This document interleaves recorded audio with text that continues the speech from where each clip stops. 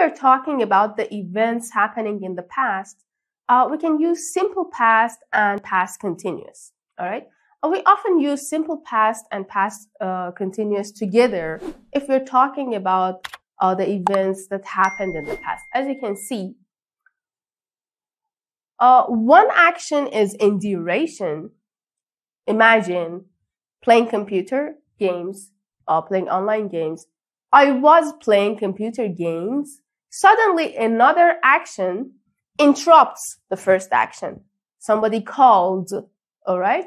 So which action happened sooner, started sooner?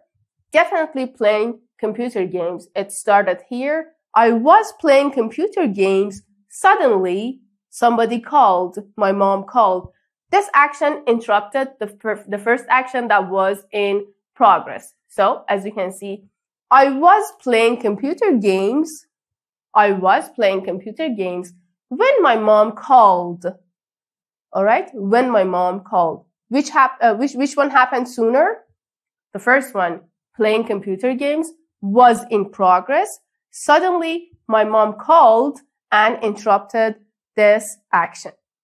Let's go through more examples. It says, when they arrived, Jeff was cooking dinner. Two actions in the past. Which one happened sooner? Or it's better to say, which one started sooner? Jeff was cooking. They arrived. They interrupted his cooking. While I was reading in bed, I heard some noise. Again, which one happened sooner? The one that was in progress. I was reading. I started reading sooner. I was in the middle of reading that I heard some noise. Okay? I took a photo of Jake while he was not looking. He was looking. Suddenly, I took a photo. Two actions in the past. So, would you please repeat? When they arrived, Jeff was cooking dinner. When they arrived, Jeff was cooking dinner. While I was reading in bed, I heard some noise. While I was reading in bed, I heard some noise. I took a photo of Jake while he was not looking. I took a photo of Jake while he was not looking. All right, more examples. It says, we were waiting for the bus. We were waiting for the bus when it started to rain. Again, the action in progress happened sooner. It was in the middle of it, then suddenly it started to rain. So we were waiting for the bus when it started to rain. The second one says, while the students were doing a test, they were in the middle of the exam, a mobile rang. Rang, wrong. A mobile rang. And the third one, Sue did not go out because it was snowing. Because it was snowing. Repeat, please. We were waiting for the bus when it started to rain. We were waiting for the bus when it started to rain. While the students were doing a test, a mobile rang. While the students were doing a test, a mobile rang. Sue did not go out because it was snowing. Sue did not go out because it was snowing. All right. Now, what do when and while do in these sentences?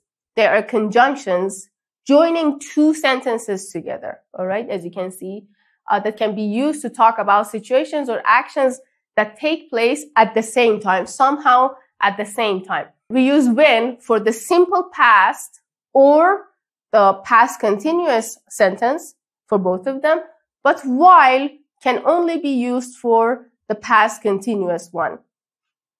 As you can see here, It says, while the students were doing a test, a mobile rang. We use while with the past continuous sentence. While the students were doing a test, a mobile rang. Also, we can say, when the students were doing a test, a mobile rang. Again, when can be used with the past continuous. But if we want to use when with the simple past one, we can say, the students were doing a test, or we're doing a test. Yeah, we're doing a test when a mobile rang. So as you can see, we have got two clauses. One clause contains the past continuous tense, and the other one, the simple past one. As you can see, we can use while or when with the past continuous one, and when with the simple past one. The other option is starting with the simple past form. A mobile rang while the students were doing a test. We are using the past continuous form in the second clause. A mobile rang while the students were doing a test. And the other form, a mobile rang, again, instead of while, we can use when the students were doing a test. All right? So two points you need to pay attention to. While and when can be used for the past continuous form. While can only be used for the past continuous. We can start our sentence either with the past continuous clause or the simple past clause. All right? Another thing that we can use while we're talking about events happening in the past or present is the sentence adverbs. Sentence adverbs, as you can see, it says they refer to the whole statement. What do adverbs do in a sentence? As we had before, adverbs modify the verb. They explain more about the verb, only about the verb. But sentence adverbs are different. They're referring to a whole statement. That's why they are called sentence adverbs, and they act as a comment showing the attitude, your opinion, or the speaker's thoughts or belief. Take a look at these two sentences. The first one says, sadly, the forests are now under threat. The second one says, she smiled sadly. In the second one, sadly refers to the verb. So this is not a sentence adverb. But the first one, the first example, sadly, it refers to the whole statement. The forests are now under threat. متاسفانه درخت‌ها، جنگل‌ها در معرض آسیب قرار دارن. So it is sad that this is my opinion, this is my belief. But the second one, sadly, only refers to the verb. She smiled in a sad way. These are called sentence adverbs. We have got a list of some of them. Sadly. Would you please repeat after me? Sadly. Sadly. Strangely. Strangely. Amazingly. Amazingly. Fortunately. Fortunately. Naturally. Naturally. Hopefully. Hopefully. Luckily. Luckily. Suddenly. Suddenly. Surprisingly. Surprisingly. Unfortunately.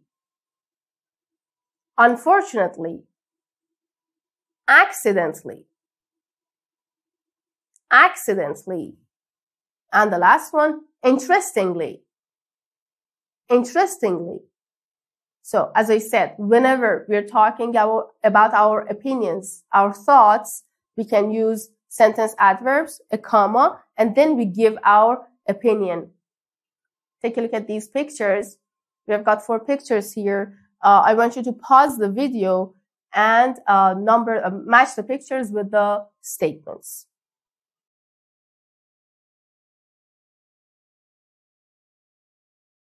Which one is number 1? In the first picture, the woman looks sad. So this is the first one. Sadly, my cat disappeared last year. This story is about this woman's cat disappearing. Sadly, or also we can say unfortunately, my cat disappeared last year. Which one is number 2? In the second one, she has found her cat again. So this is good news. Amazingly, she came home last night. Amazingly, she came home last night. Number 3, the cat has got a sweater on. Strangely, she had on a little sweater. Strangely, that was unusual for the owner of the cat. Strangely, she had on a little sweater. And finally, fortunately, she was very healthy. Fortunately, the cat was very healthy. Would you please repeat? Sadly, my cat disappeared last year. Sadly, my cat disappeared last year. Amazingly, she came home last night. Strangely, she had on a little sweater. Fortunately, she was very healthy. All right, let's do the same practice with this picture. Do that, please.